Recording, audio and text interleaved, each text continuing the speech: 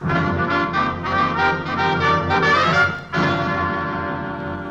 Damon Runyon Theater.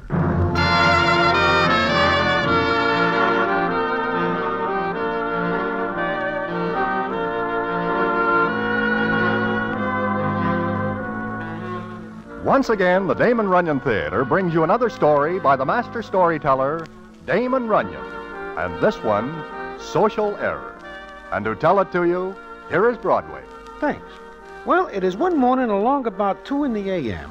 when I am sitting in the Hot Box Club talking of this and that with Miss Midgie Muldoon. Now, Midgie is not a crow by any means, although she is only knee-high to a Pomeranian, a short one. I never see a better-looking doll, and it is well known on the stand that more than several citizens would like nothing better than to hear Miss Midgie Muldoon speaking soft words to them. However, she has nothing to do with the various high shots.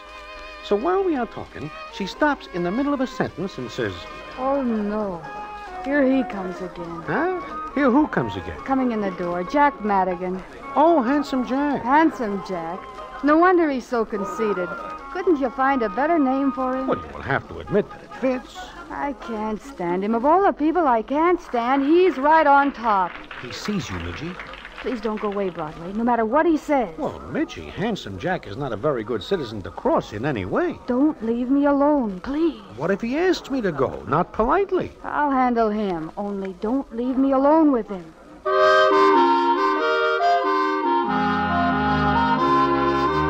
So I stay because Midgie asked me to. But I know it is not going to be comfortable, because Handsome Jack Madigan always strikes me as a guy who is rough. And I always figured the best you can get out of citizens like that is the worst of it. However, I sit tight. And it is because I do that I am in on the beginning of a very strange story indeed. One which I will tell you in a minute.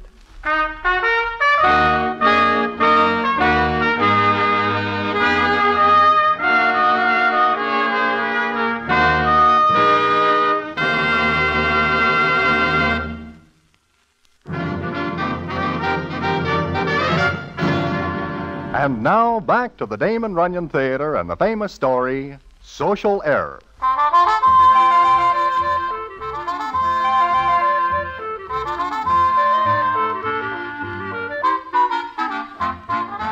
Like I say, I sit tight, because Midgie Muldoon does not wish to be alone with Handsome Jack Madigan. Well, it takes him maybe 2 seconds to come across the floor. He looks down and says, "Hi, Midgie. I was fine. Broadway, how are things?" "Oh, ups and downs, mostly down." Yeah, you got something to do, Broadway? "Not a thing, Jack. I am just whiling away the wee hours of the morning." Yeah, well, they are pretty wee by now, and you look tired. Maybe you better beat it and crawl in the kip. "I am not sleeping." I think you are. "No, He's not going. You want him to stay? He's the only one I want to stay. Why do you keep giving me the brush, Midgie? It's the only thing for dandruff. Look, there ain't nothing wrong with me. Nothing that not being yourself wouldn't cure. You got me wrong. Now, wait a minute. I've told you a dozen times I don't like you. I never will like you, so please don't hang around me. Don't send me flowers, candy, jewelry. I like to. All right, so you'll keep getting them back. Look, just talk to me for a while without giving me the knife, will you? No. Good night, Broadway, and thanks for your company. Yeah, so long, Midgie. Midgie, What? I can maybe get you a cab? There are 30,000 cabs on the street. I can locate one of them. Like always, I am poison to her. And I am a 14-karat gold inlaid sap for making a playful. There are $1 million that would roll over and sit up if I give him a tumble. Well, Jack, do you ever think that maybe Miss Midgie Muldoon thinks that you think she is one of those dolls? I can never figure dolls. Maybe you do like her, huh? Yeah, Broadway, maybe I do. But you are not the only one she puts the frost on. The pale-faced kid, Red Henry, Big Sam. Bums, 2-bit characters. Ain't 1 2 in it with me. I see. What do you see? Maybe if you lay off being such a tough character for a while, she will think different. What are you giving me? Well, she will have nothing to do with anybody who is not legitimate. That is why I say I can never figure dolls. I can never... Nobody ever figures a doll, Jack. Hiya, Broadway. Well, Dave the Dude, sit down. Hi. What is your beef, Jack? Never mind. Okay. Keep it to yourself. We are just talking about Midgie Muldoon. Ah. First base is still a long way off, huh, Jack? Oh, shut up. I'll see you later. Just think of it. Handsome Jack Madigan souring up because of a doll. Maybe he is on the level. Jack? Heh, like a corkscrew. Look, Dave, I see a lot of guys. Tough guys, high shots. So? So? Each one of them has got a place inside where things can hurt. Not Jack. Maybe. Okay, maybe. But until I see that guy do something for somebody, something that does not figure to put him on a winning end, I say he is not level. And I do not blame Midgie Muldoon for passing up a case of measles like that guy. Well, somehow I figured that Dave the Dude is wrong about Jack, because there is something in the way Jack looks at Midgie that makes me think here is a guy who is well lighted inside with what the poets call the old love light. He continues to be soft for her, and she continues to walk past him like he is someplace else. Then, it is about a week later in the Hot Box Club, which Dave the Dude owns. I am sitting with Dave and Jack when the scene is as follows. Nice crowd tonight.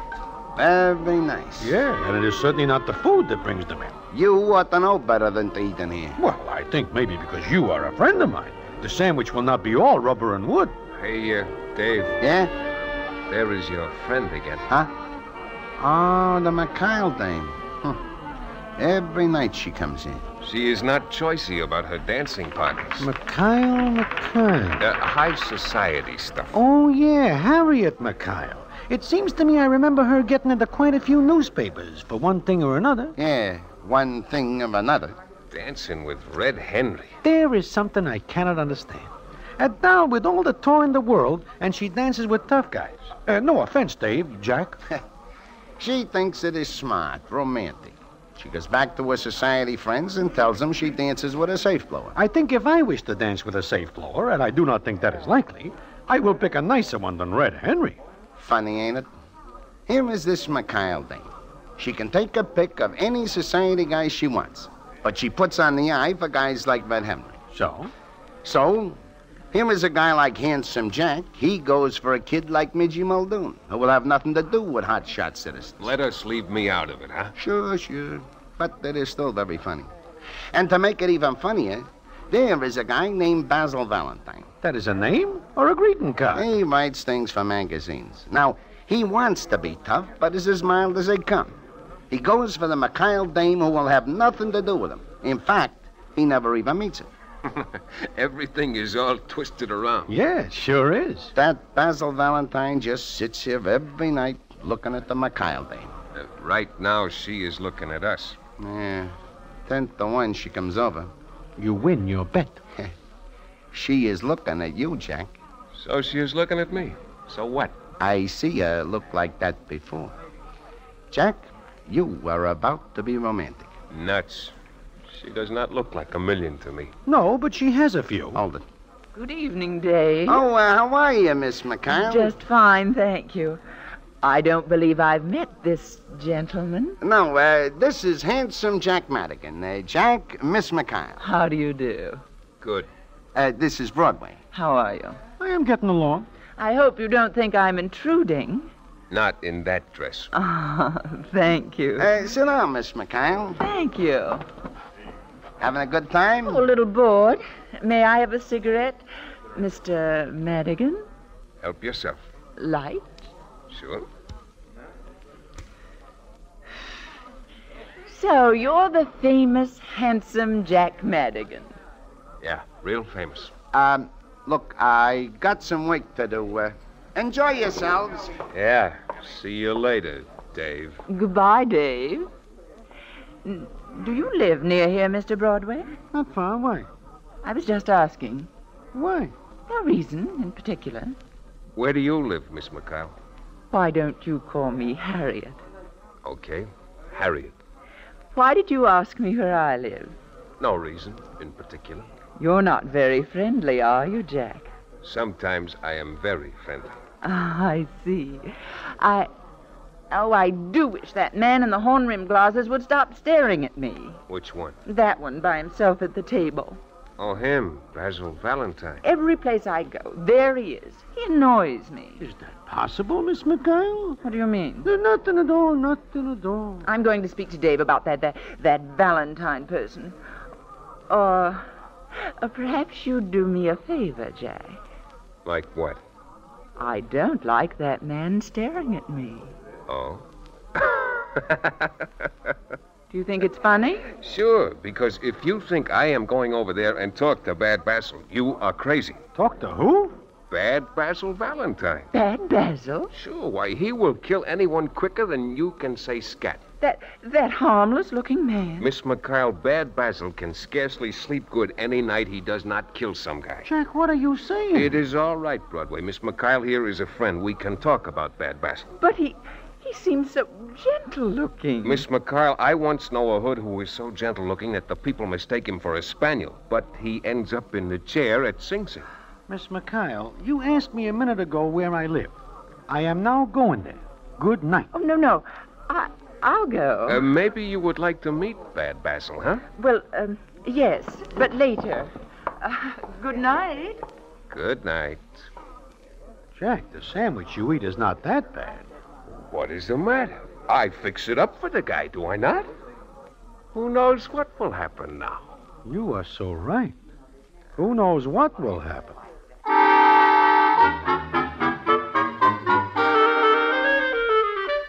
Well, Jack thinks it is very funny that he tells Miss Harriet McKyle that Basil Valentine is a hotshot.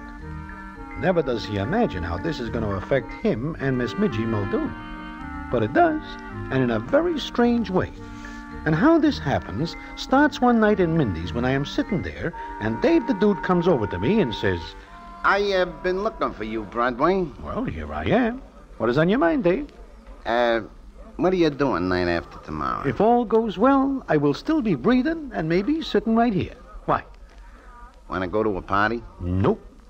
I ask you to. I will be glad to. Good. Miss Harriet McKyle is throwing one. Harriet McKyle?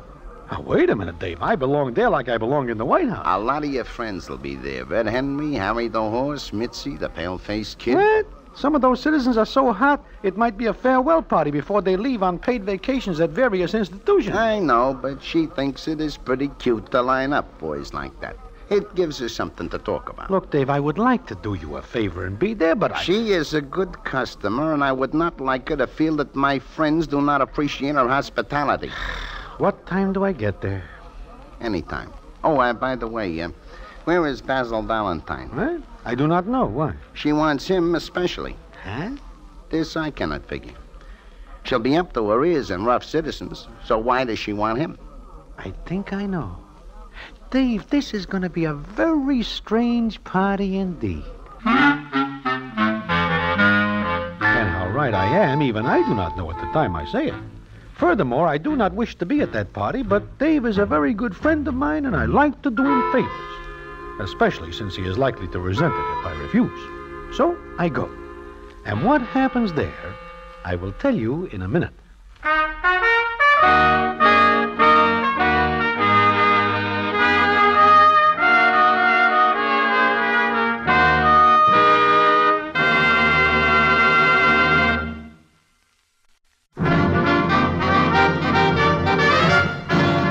And now, back to the Damon Runyon Theater and the famous story, Social Error.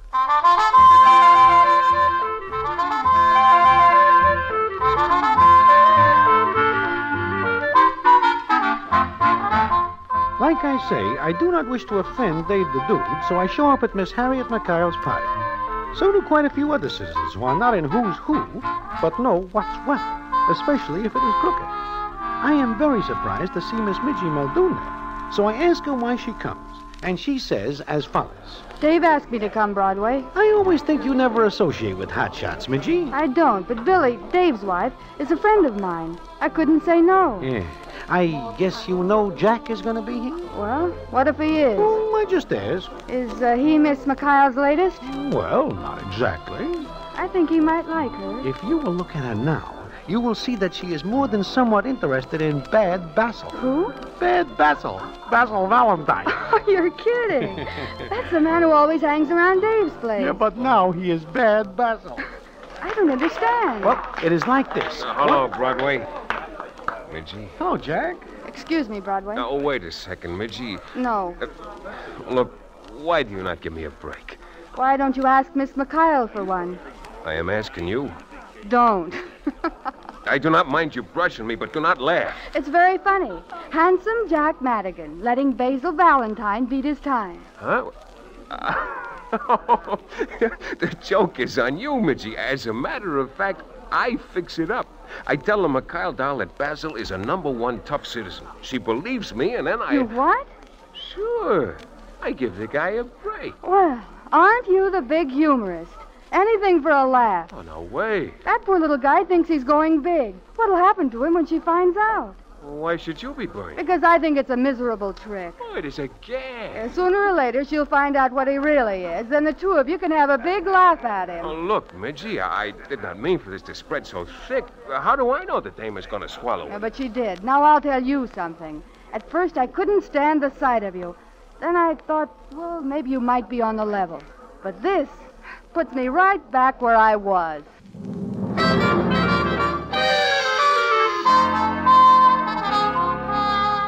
With that, Midgie walks away, and Jack looks after her like a dog that is lost. I know now that he's really level. Also, I know that he tips Basil to the gang, and this makes Basil happy because he figures the Mikhail doll will now fall for him. The next thing I know, I hear Basil telling her how he knocks off 10 hoods one weekend while he is on a pleasure trip, and I see she is looking at him with some respect.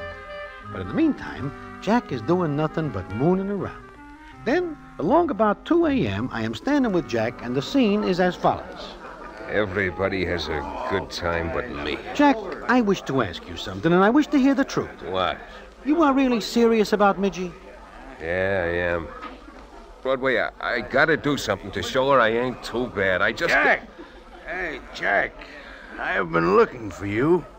Okay, Red Henry, here I am. Look, I'm doing all right with the Mikhail dame. Will you stick your nose in? Go away. You get too much in the last glass. I'm telling you, I was doing all right. I hear about that gag with the Valentine character. I tell you, go away. You never do like me, so you do this, you queer me. You are right. I never do like you. Happy? But I'm going to tip the Mikhail doll. See? Why do you not go away and clean up? I'm going to fix it all up. Look, Red, leave the little guy have his fun. He is nuts about the dame. What do you care? I was doing all right. I don't like your nose sticking in. Go away. Get lost. Take a trip. You were sore because you cannot get the doll you want, so you queered for me. Shut up, Red. You were heated up for Midgie Muldoon, but you get the froth. Cut it out. Handsome Jack Madigan, sitting on the back porch and the door's locked. Red, you and I will take a little walk, huh? There is a terrace. I bet you've never seen New York from this high up, huh? Shut up, Broadway. He knows I am right. How does it feel to be chilled off, Jack? I will show you. Jack, look out! He is pulling a rod! Get back, Broadway. Jack, are you crazy? He would have drilled me. Shut the door, somebody. You shot him, you fool! You shot him! He is all right. I hit him in the hand. Jack, look, maybe you better go. I will take care of this. Red, are you all right? Give my hand, that is all. There'll be a terrible scandal. There will not. Listen, everybody, quiet! What happens here goes no farther. Get it? Broadway, Yeah, Dave. get to the phone. Call for my car. Sure. You better beat it, Jack. Oh, look, Dave, I gotta explain. Handsome Jack Madigan, parlor tough guy. Midgie, I wonder what else you'll think up to impress people.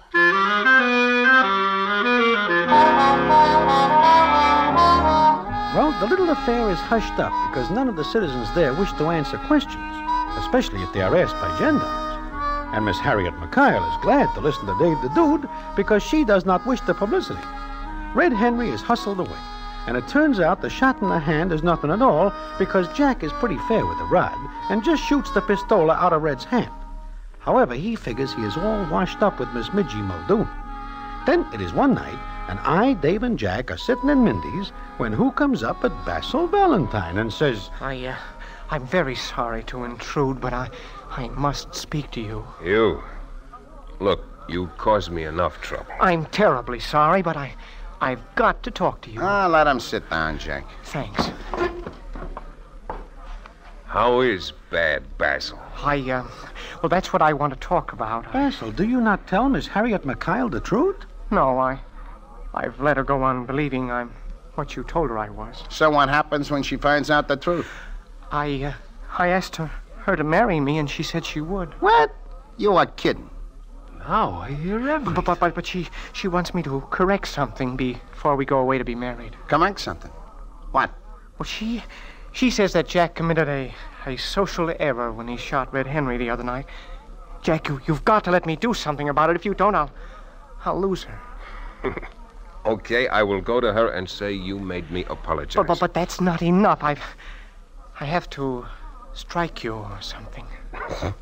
Okay, strike me. But in front of her. Basil, What, Dave? you go back and tell that dame the truth. I can't. Dave, Jack, Broadway, I love her. That much, huh? Yeah. You will get over it. No. Wait a minute, Dave. Basil, Yes.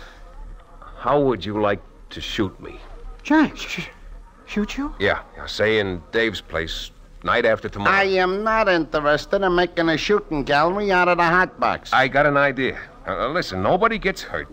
You bring the doll to the hot box. Dave, close up the place to outside customers early. What are you getting at?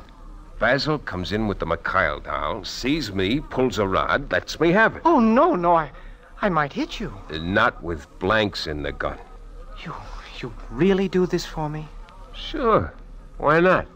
I'll never forget it, Jack. Go on now. Beat it. Go on, get yourself a gun. With blanks. Right away, Jack. Right away.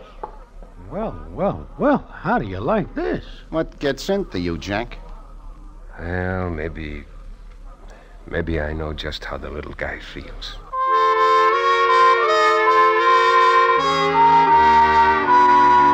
At first, Dave is more than somewhat concerned about the whole thing. But then he begins to get a kick out of it. It seems that Jack will fall down like he is hit, Basil will leave with Miss Harriet Mikhail, and everything will be fine. But as they say in books, quite a few things are liable to go wrong, and often do. Now, I and Dave tell nobody about this arrangement, and it comes up 2 nights later that we are in the hot box. The only citizens there are those we know, and this includes Miss Midgie Muldoon. I and Jack and Dave are waiting, and the scene is as follows. Now, you are sure everything is all right, Jack? Sure. I get in touch with Basil this morning. He is bringing the dame here. I am standing here with my back to the door. You know, something tells me I would not trust that little guy with a dud firecracker, much less a Roscoe. Stop worrying, will you? Okay, get ready, Jack. Here they come. If it is all the same to you, I will step back out of the way. Yeah, go ahead. Here he comes. The muzzle of the gun he is holding is going in circles. Madigan! Yeah?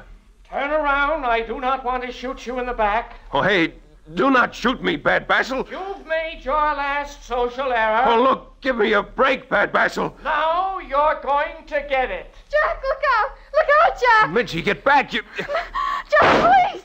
Oh, Jack! Jack, Midgie, oh, you spoiled the whole thing. Midgie! That is no blank. She is hit. Jack, he was going to shoot you. You stepped in front of me, Midgie. Dave, she is hit. Is she dead? Please, is she dead? What happened? This gun... Let me see that. Where did you get this?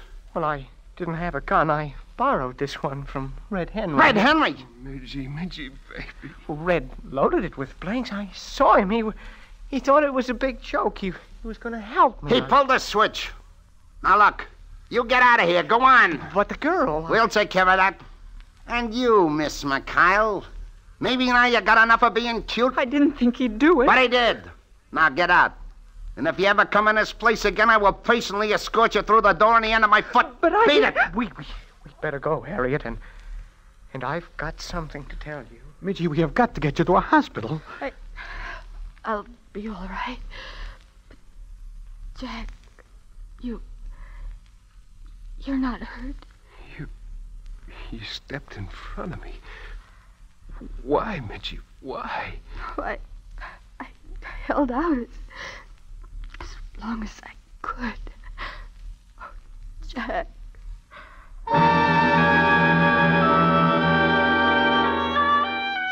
Well, Midgie is only hit in the shoulder and turns out okay. And Dave fixes it so everything is smoothed over. Of course, no one is more surprised than Jack when he finds out that Midgie is in love with him. However, that is not the end of the story. The payoff comes later. And what it is, I will tell you in a minute.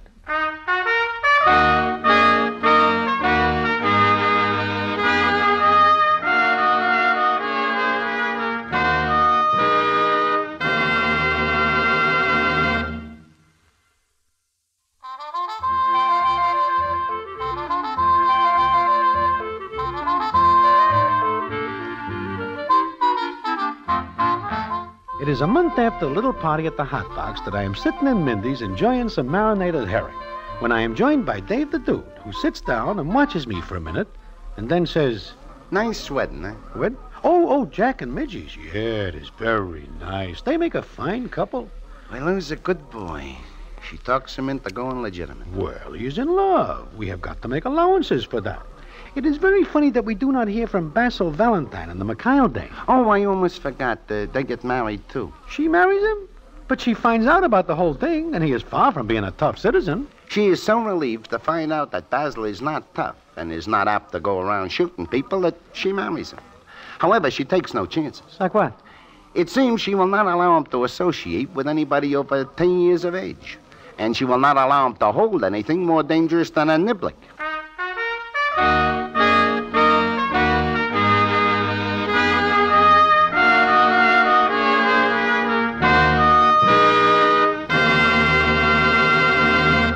And so ends the famous Damon Runyon story, Social Error. Listen in again next week for the Damon Runyon Theater.